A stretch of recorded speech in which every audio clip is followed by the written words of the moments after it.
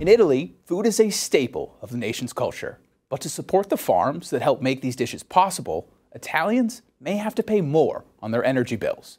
Rome is attempting to place new limits on the installation of solar panels in areas classified as agricultural land. A move, energy companies say, will increase people's electricity costs. They contend such a rule would hinder the installation of large solar farms, something Italy already lacks.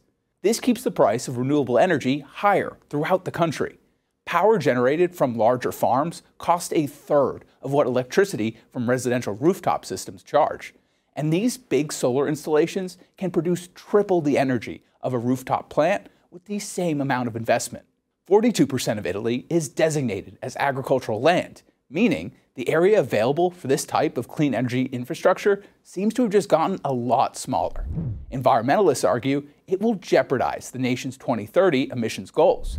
Solar is one of Italy's largest sources of renewable power, supplying about 10% of the nation's total electricity. So, the new limitations have green energy advocates concerned the country will fall short of the power it needs to retire coal plants in the next decade. But Italy's energy minister says this won't impact the government's plans to reduce their carbon footprint. That's because the rules still allow for solar panels to be placed over agricultural fields and vineyards.